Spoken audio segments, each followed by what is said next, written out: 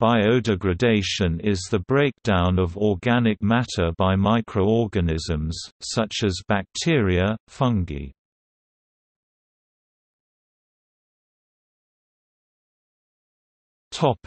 Mechanisms. The process of biodegradation can be divided into three stages: biodeterioration, biofragmentation, and assimilation. Biodeterioration is a surface-level degradation that modifies the mechanical, physical, and chemical properties of the material. This stage occurs when the material is exposed to abiotic factors in the outdoor environment and allows for further degradation by weakening the material's structure. Some abiotic factors that influence these initial changes are compression, mechanical, light, temperature, and chemicals in the environment. While biodeterioration typically occurs as the first stage of biodegradation, it can in some cases be parallel to biofragmentation. Biofragmentation of a polymer is the lytic process in which bonds within a polymer are cleaved, generating oligomers and monomers in its place. The steps taken to fragment these materials also differ based on the presence of oxygen in the system. The breakdown of materials by microorganisms when oxygen is present is aerobic digestion, and the breakdown of materials when oxygen is not present is anaerobic digestion. The main difference between these processes is that anaerobic reactions produce methane, while aerobic reactions do not. However, both reactions produce carbon dioxide, water, some type of residue, and a new biomass. In addition, aerobic digestion typically occurs more rapidly than anaerobic digestion, while anaerobic digestion does a better job reducing the volume and mass of the material. Due to anaerobic digestion's ability to reduce the volume and mass of waste materials and produce a natural gas, anaerobic digestion technology is widely used for waste management systems and as a source of local, renewable energy. The resulting products from biofragmentation are then integrated into microbial cells. This is the assimilation stage. Some of the products from fragmentation are easily transported within the cell by membrane carriers. However, others still have to undergo biotransformation reactions to yield products that can then be transported inside the cell. Once inside the cell, the products enter catabolic pathways that either lead to the production of adenosine triphosphate (ATP) or elements of the cell's structure.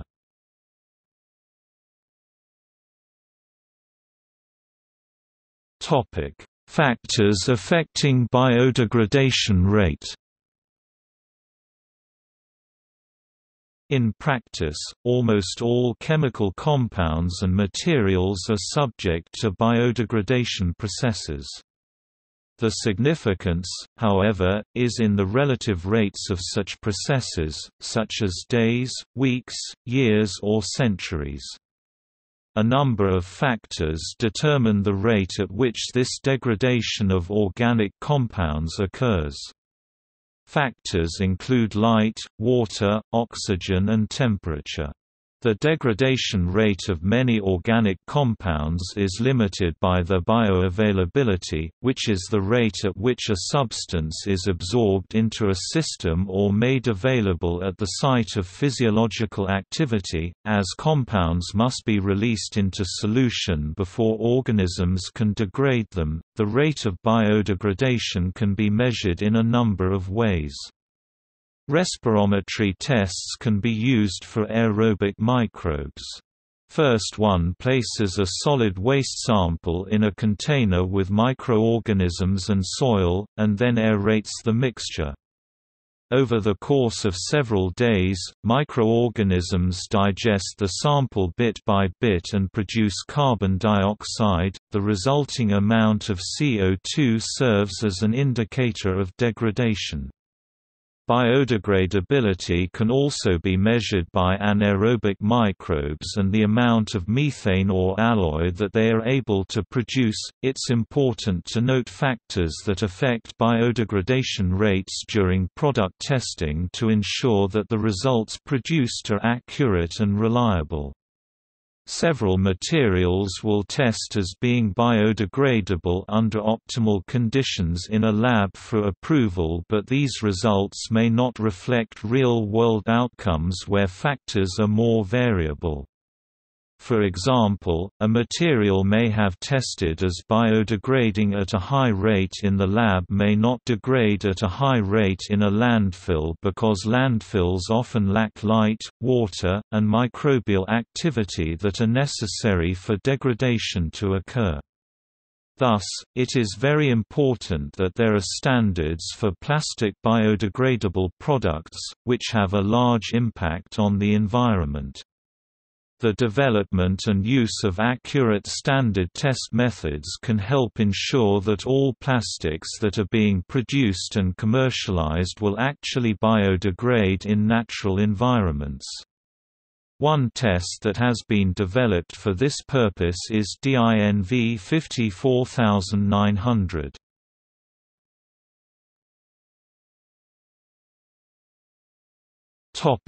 Plastics.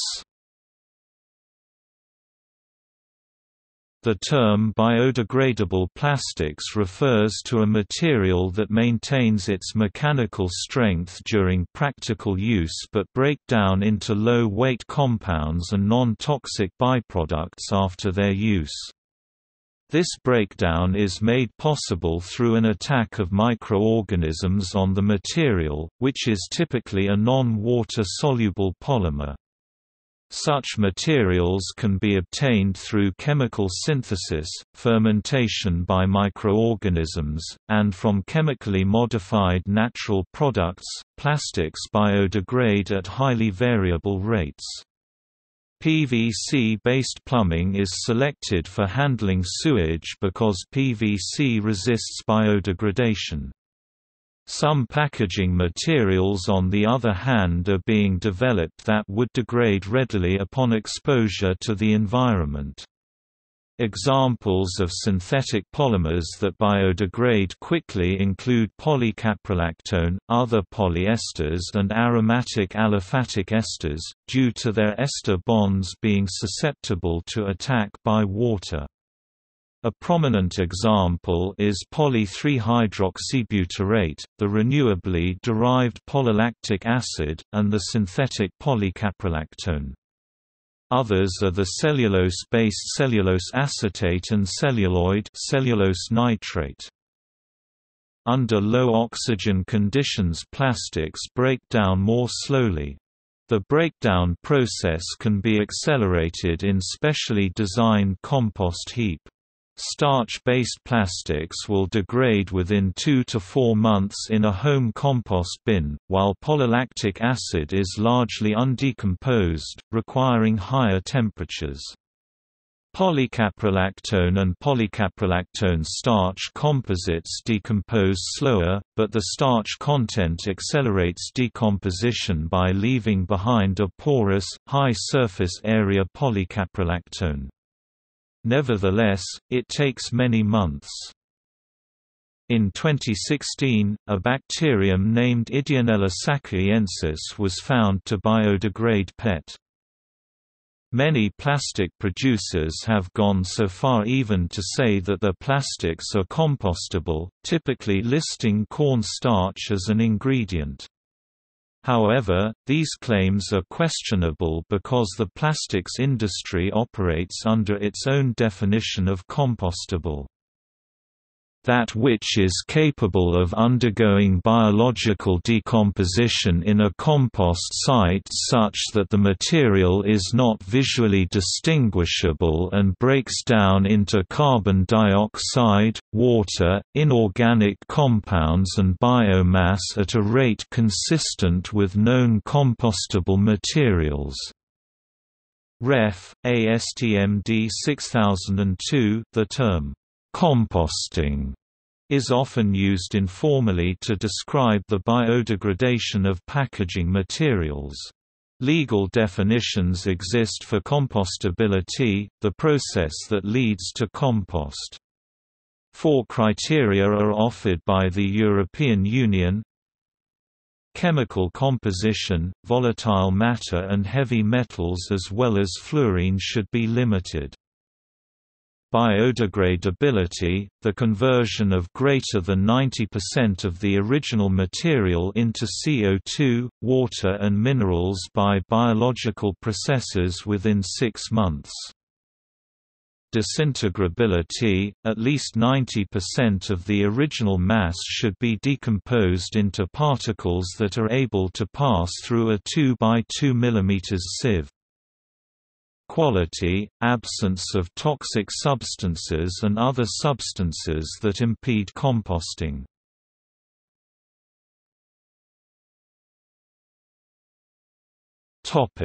Biodegradable technology.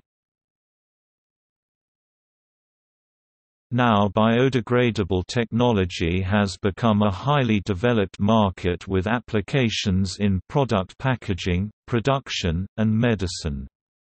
The biodegradation of biomass offers some guidances. Polyesters are known to biodegrade. Oxo-biodegradation is defined by CEN, the European Standards Organization, as degradation resulting from oxidative and cell-mediated phenomena, either simultaneously or successively.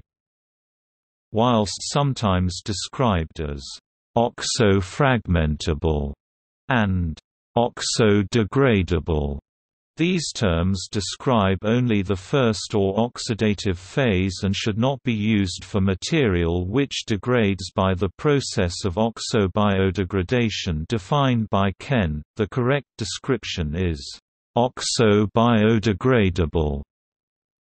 By combining plastic products with very large polymer molecules, which contain only carbon and hydrogen, with oxygen in the air, the product is rendered capable of decomposing in anywhere from a week to 1 to 2 years.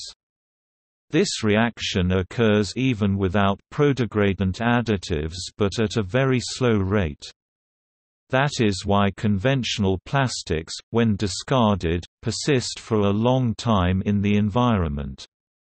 Oxo-biodegradable formulations catalyze and accelerate the biodegradation process, but it takes considerable skill and experience to balance the ingredients within the formulations so as to provide the product with a useful life for a set period, followed by degradation and biodegradation. Biodegradable technology is especially utilized by the biomedical community.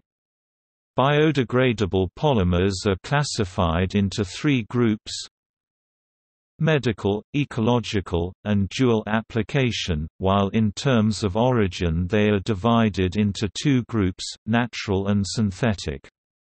The clean technology group is exploiting the use of supercritical carbon dioxide, which under high pressure at room temperature is a solvent that can use biodegradable plastics to make polymer drug coatings. The polymer, meaning a material composed of molecules with repeating structural units that form a long chain, is used to encapsulate a drug prior to injection in the body and is based on lactic acid, a compound normally produced in the body, and is thus able to be excreted naturally. The coating is designed for controlled release over a period of time, reducing the number of injections required and maximizing the therapeutic benefit. Professor Steve Howdell states that biodegradable polymers are particularly attractive for use in drug delivery, as once introduced into the body they require no retrieval or further manipulation and are degraded into soluble, non-toxic byproducts. Different polymers degrade at different rates within the body, and therefore polymer selection can be tailored to achieve desired release rates. Other biomedical applications include the use of biodegradable, elastic shape memory polymers. Biodegradable implant materials can now be used for minimally invasive surgical procedures through degradable thermoplastic polymers. These polymers are now able to change their shape with increase of temperature, causing shape memory capabilities as well as easily degradable sutures. As a result, implants can now fit through small incisions, doctors can easily perform complex deformations, and sutures and other material aids can naturally biodegrade after a completed surgery.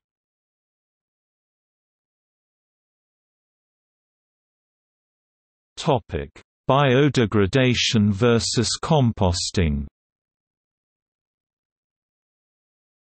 There is no universal definition for biodegradation, and there are various definitions of composting, which has led to much confusion between the terms. They are often lumped together, however, they do not have the same meaning.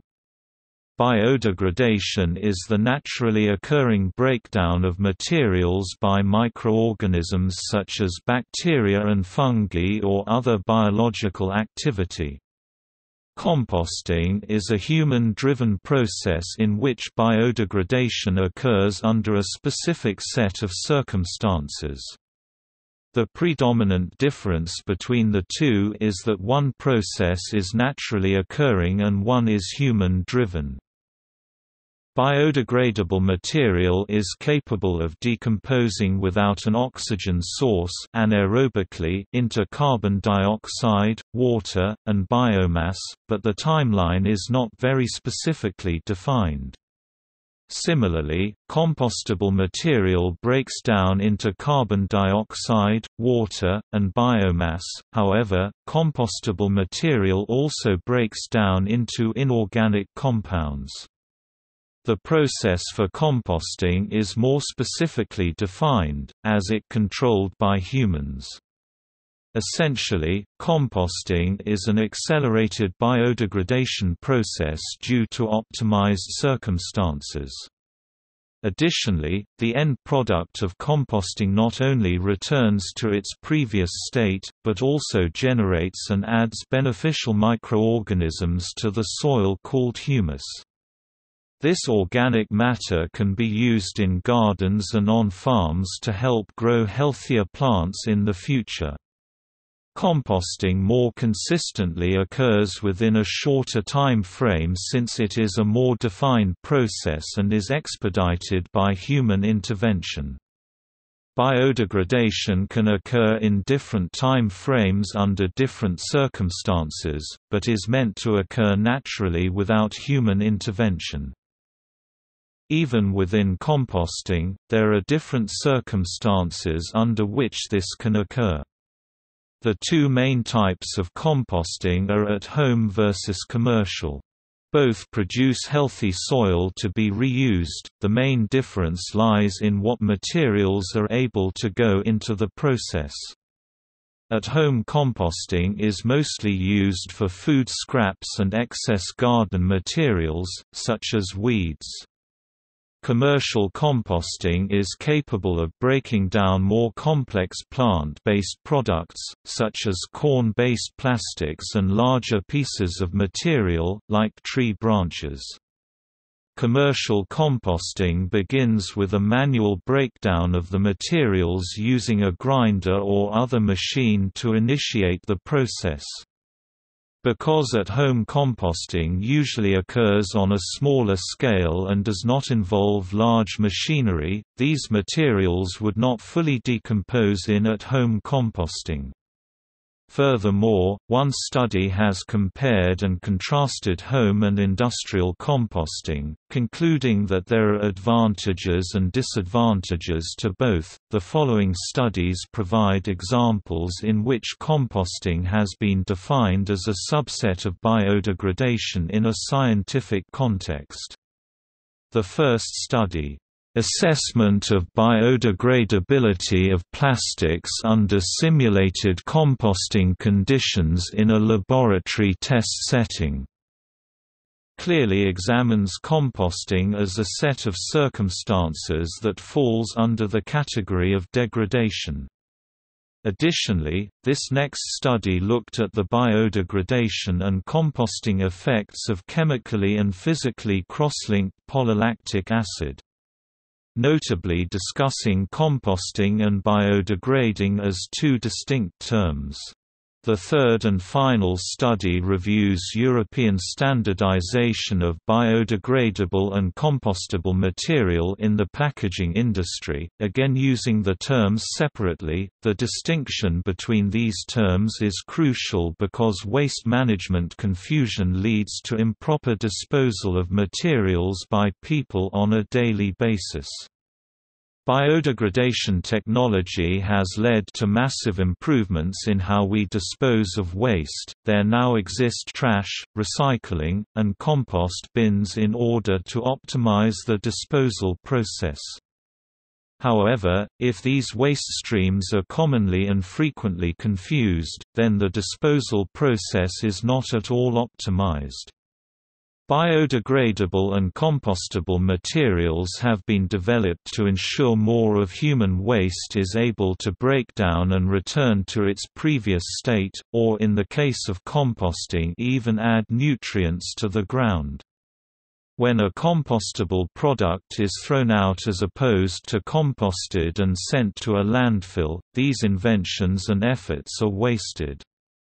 Therefore, it is important for average citizens to understand the difference between these terms so that materials can be disposed of properly and efficiently.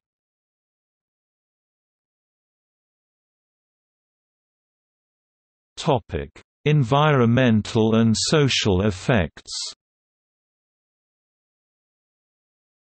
Plastic pollution from illegal dumping poses health risks to wildlife. Animals often mistake plastics for food, resulting in intestinal entanglement. Slow-degrading chemicals, like polychlorinated biphenyls (PCBs), nonylphenol (NP), and pesticides also found in plastics, can release into environments and subsequently also be ingested by wildlife. Rachel Carson, a notable environmentalist in the 1960s, provided one of the first key studies on the consequences associated with chemical ingestion in wildlife, specifically birds. In her work Silent Spring, she wrote on DDT, a pesticide commonly used in human agricultural activities. Birds that ate the tainted bugs, Carson found, were more likely to produce eggs with thin and weak shells. These chemicals also play a role in human health, as consumption of tainted food in processes called biomagnification and bioaccumulation has been linked to issues such as cancers, neurological dysfunction, and hormonal changes.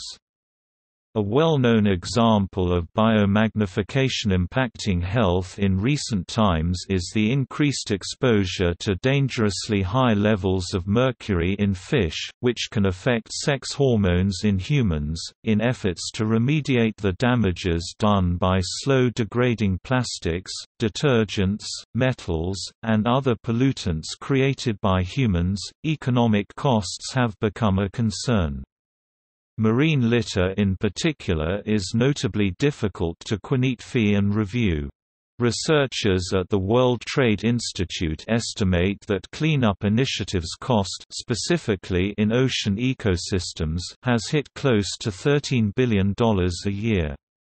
The main concern stems from marine environments, with the biggest cleanup efforts centering around garbage patches in the ocean.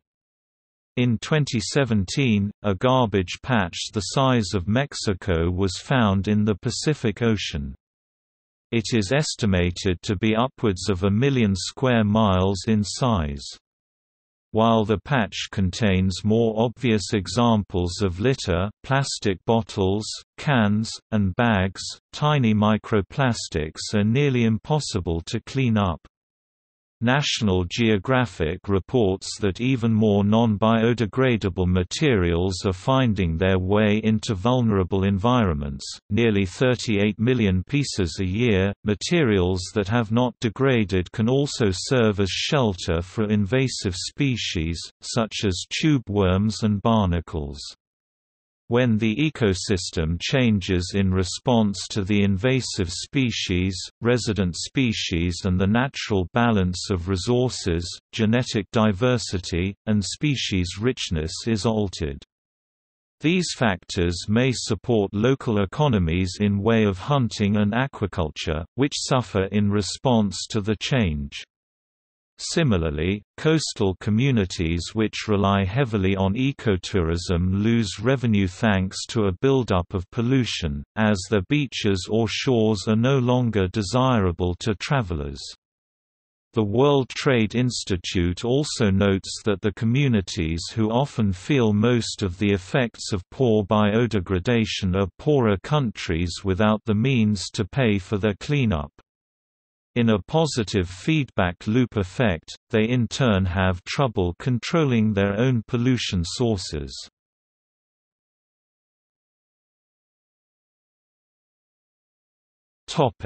Etymology of biodegradable. The first known use of biodegradable in a biological context was in 1959 when it was employed to describe the breakdown of material into innocuous components by microorganisms. Now biodegradable is commonly associated with environmentally friendly products that are part of the Earth's innate cycles and capable of decomposing back into natural elements.